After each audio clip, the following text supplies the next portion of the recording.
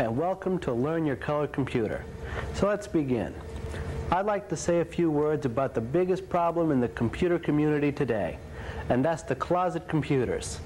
They're the ones that end up in your closet, alone and neglected, after a few fun hours with playing some games. This usually takes place a few months after Christmas, when somebody buys a color computer for the kids to play with. Then, when the fun wears off, into the closet it goes, to sit and gather dust, never to realize its full potential. Some folks may have just had it break down on them and decided not to get it fixed, even for a blown fuse.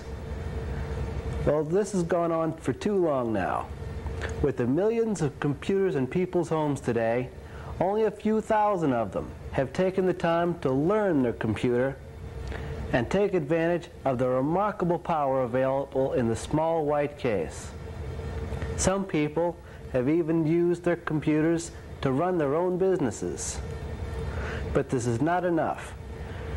If everybody who owned a closet computer was to become a serious color computer user, we'd be a more powerful group than any other. And this is what the series of shows is all about. So let's begin. Hi, welcome to the 11th installment of Learn Your Color Computer.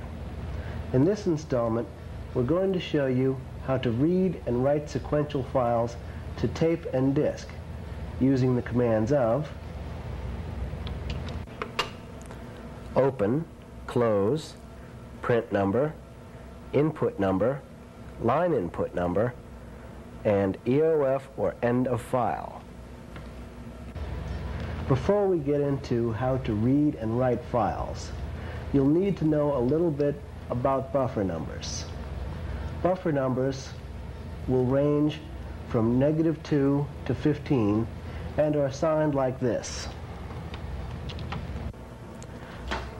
-2 is the printer, -1 is the cassette, 0 is the screen and keyboard, and 1 through 15 are disk buffers.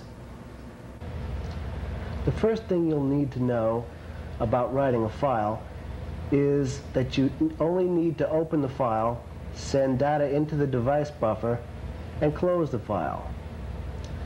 To get a better understanding of the procedure, you need to see a program that does this simple task. For the sake of speed, we'll use the disk drive. And we'll use buffer number 1. Type this one in. First, we'll clear out memory with new, and then we'll start with line number 10, where we'll open, quote, O, quote, meaning for output or writing, quote, in comma, number 1 for our buffer number, comma, quote, file name, slash, dat, quote, for our file name and extension. Next, we'll go to line number 20, where we print number 1, comma, quote, this is a string of text, quote. So we'll be printing to buffer number 1 instead of to the screen. Next, in line number 30, we'll do another print number 1, but this time we'll send some numeric data, 1, 2, 3, 4, 5. Enter. Now, line 40, we'll close the file with the buffer number 1. To close up our file, and now with line 50, we'll terminate our program with an end. The open command, as we've used it in line number 10, is followed by a function letter in quotes, which is either a capital letter O for output or a capital I, meaning input. This is followed by a comma, and then the buffer number, preceded by a number symbol. Another comma follows that, and finally, you have the file name inside of a set of quotes, along with the extension. When using disk buffers, you may include inside the set of quotes a three-letter extension of your choice. If you don't specify one on a disk file, an extension of DAT, which we used here, is assumed by the computer and is automatically added. Next, in lines 20 and 30, we've used print number command using the number of the disk buffer we've opened to write a string constant and a numeric constant to the disk buffer. This is the same as the print number -2 command we used in the previous show to send text to the line printer. Then, in line 40, we used the close command along with the buffer number, which was again preceded by a number symbol. As you've probably guessed, it closes the file that's using the buffer we've opened earlier. You can have many files open at one time, so be sure to specify which buffer when closing. A close command by itself would close all the open buffers. Now run the program, and you should see a little bit of disk access, then all becomes quiet again. The file was written. It's now easy to see that all you need to do to write a file is to open it, print to its buffer, and close it again. Now comes the hard part, reading the file back into the computer's memory. Type in this little program.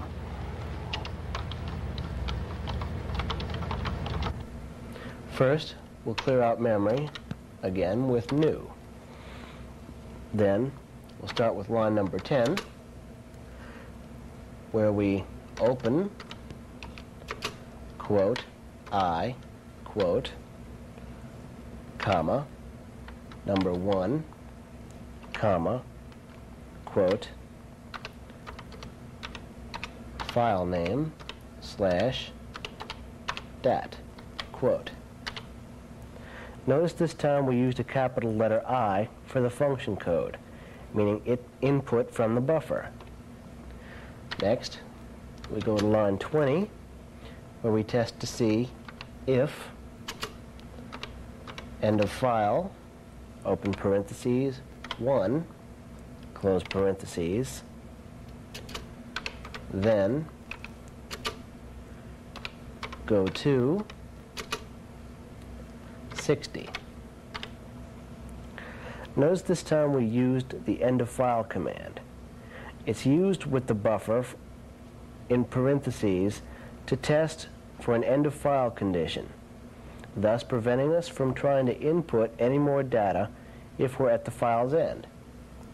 Now we'll go to line 30, where we'll input number 1, comma, a string, colon, input number 1, comma, b. This is where we get our string and numeric constants back that we wrote before. Now in line 40, we print a string, colon, print b. That'll print them to the screen so that we can see that we've actually got our data back. Now in line 50, we go to 20. Here the program returns to line 20 to test for an end of file condition. Now we'll start again with line 60, which was referenced by line number 20. where we close number 1. This is where the program goes, like I said, as stated in line 20, when an end-of-file condition has been encountered. Now in line 70, we'll once again terminate our program with an end. Now run the program,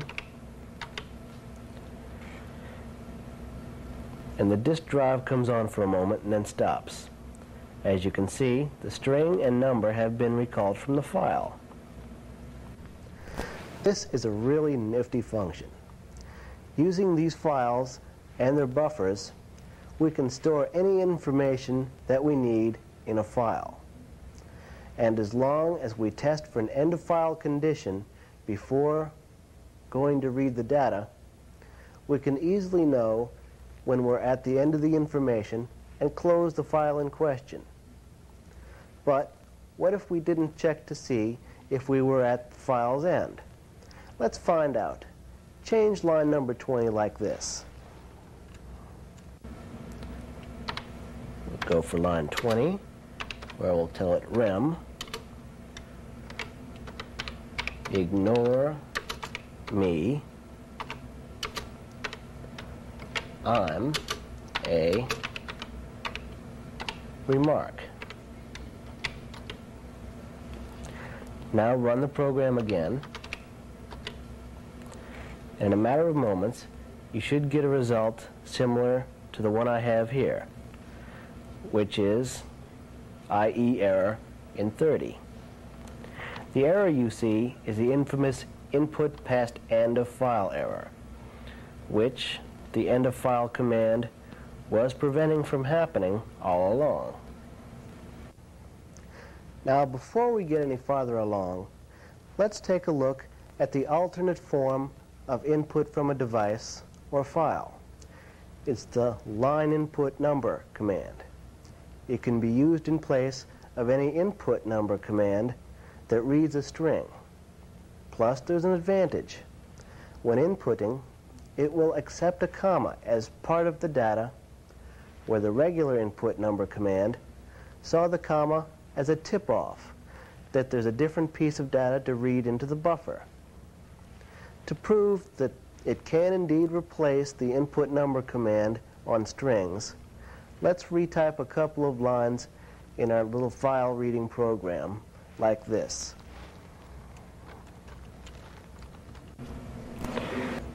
Okay, we'll do line 20 over again, where we'll say if end of file, open parentheses, 1, close parentheses, then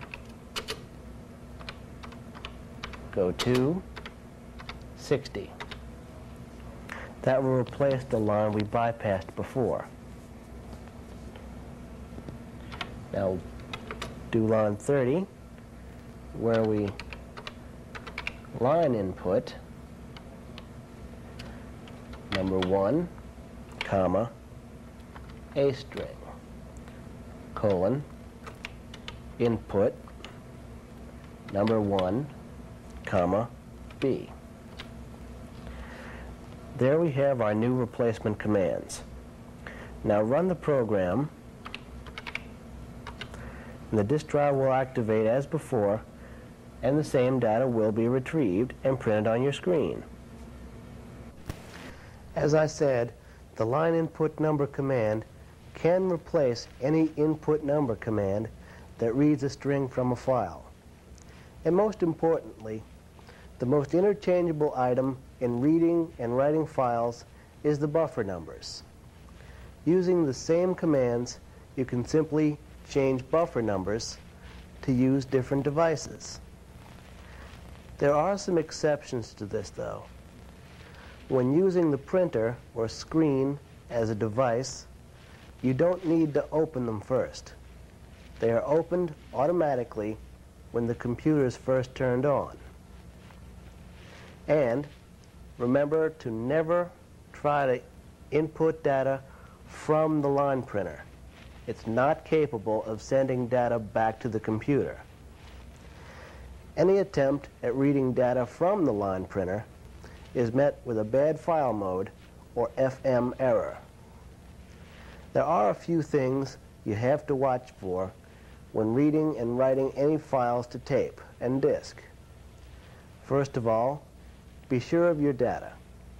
If you wrote a string, there must be a string variable reading it back in.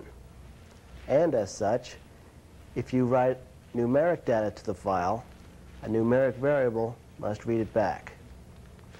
Also, when you read and write to tape, you must keep a close eye on where your data is being placed.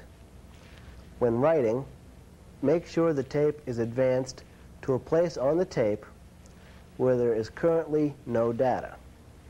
This makes it a good idea to reset the tape counter on your recorder when you rewind to the beginning, so you can write down in a little notebook or on the tape label where each file begins and ends. The disk system will take care of that automatically. On disk files, also when reading from tape, make sure you remember to rewind the tape to where the file is, or you'll pass it up altogether and have to reset the computer to recover from the situation. Here's a tip that will help you get the best results from tape file usage. When you're reading or writing a file, always have the tape recorder set to 1 unit above half volume mark. Say if your tape recorder's volume control is marked in increments from 1 to 10, like most recorders, set it to 6. After about a year or two of reading from tape files and writing tape files, the audio signal quality will become poor and you'll get errors while reading a file or a program from tape. You have a few options at this point, and this is what they are. First, have the recorder serviced. Or second, increase the volume level, which is a temporary measure. Or number 3, buy a disk drive if you don't already have one. Any one of these options will work fine, but I strongly suggest buying a disk drive if you don't already have one. The disk drives are a little more reliable, and if you like, there are programs available that will allow you to back up an entire disk onto a 60-minute cassette as several files, and then put them back on the disk if you need to. So even if you do get a disk drive, hold on to the tape recorder and make sure it stays in working order. And lastly, but most importantly, don't try to read a file that was opened for output, and don't try to write to a file that was opened for input. An attempt at either one would cause the same error as if you tried getting input from the printer, a bad file mode or FM error. I think you've been working with the basic programming language enough that I think you're ready for another one of those extra commands that I give you once in a while. This time, I'll show you how to use the kill command, which is used with a disk system to delete old files that you figure you either don't need anymore or you have a copy of it on another disk and just want to make room. To use the kill command, you must have the file's name with the file's extension following the command's name inside of a set of quotes. Here's how this works.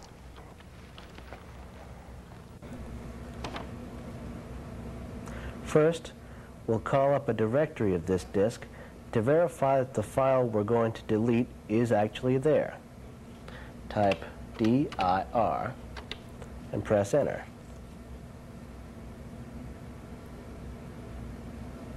It scrolled by a little fast, so let's get ready with a Shift-at and try again. Shift-at, space, Shift-at, And there it is. We see the file of file name dat appearing in the directory from the disk activity we caused earlier. So now that we know that the file is actually there, we can delete it with kill, quote, file name slash dat, quote. There'll be a small amount of disk access while the file is being removed.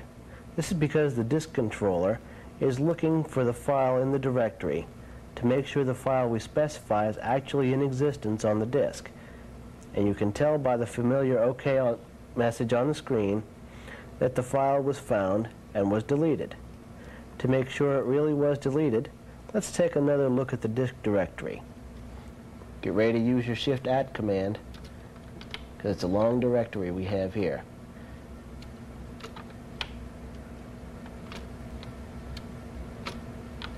Yep, file name dat was deleted. As we can tell by the absence of the file from the directory, the file was indeed deleted from this disk. Now what do you think would happen if we attempt to kill off a file that has already been killed? Well, let's take a look at such a situation. We'll try to kill the file that we just killed only moments ago. So type kill, quote, file name slash dat, quote. And sure as next summer, we get a non-existent or NE error, which is a really wonderful thing, the way we can delete files at random. But what if the file you want to delete is on a disk in another disk drive besides the one you're currently using? There's a simple solution to this question. On all disk commands in BASIC that require a file name, we can also add an optional disk drive number at the end of the file name and extension. For instance, if you were on disk drive number 0 and you wanted to kill a file on drive number 1, you could do a command like this: kill, quote, file name slash dat, colon, 1, quote. And if all went well, we should get another non-existent or NE error due to the fact that we had no such file on that disk drive.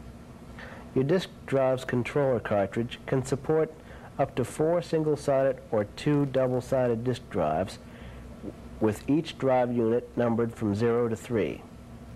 So you can see any of those disk drive numbers when specifying a disk drive in a file name will work as long as you actually have the disk drive you're specifying connected to the controller. If you attempt specifying a non-existent disk drives, you will get an error message as a result. For instance, if we say kill, quote, file name slash dat, colon, 3, quote, and we have no disk drive number 3, which in my case is true,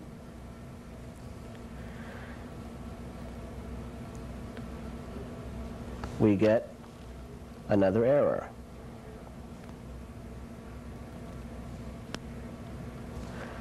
And in most cases where everything you're specifying is connected, you should have no problems using this multiple disk drive setup. As long as you place that colon symbol in between the file and extension and the disk drive number, you should never have any trouble specifying drives in a file command that uses any file name. Now before we go, let's go over what we've learned in today's show. First, we learned how to use the open command. how we can use it to open different files on cassette or on disk. Then we saw how to use the close command, which did the opposite of open, and let us close all those files that we opened up.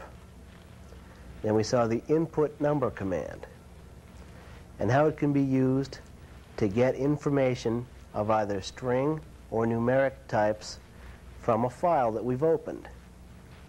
Then we saw the line input number command, which was used similar to the input number command, except we can use it on strings and use commas as part of the data. Then we saw the EOF, or end of file command, and how it can be used with a buffer number to check to see if we reached the end of file before trying to get any more data, so that if we did run out of data, we can take steps to close up the file.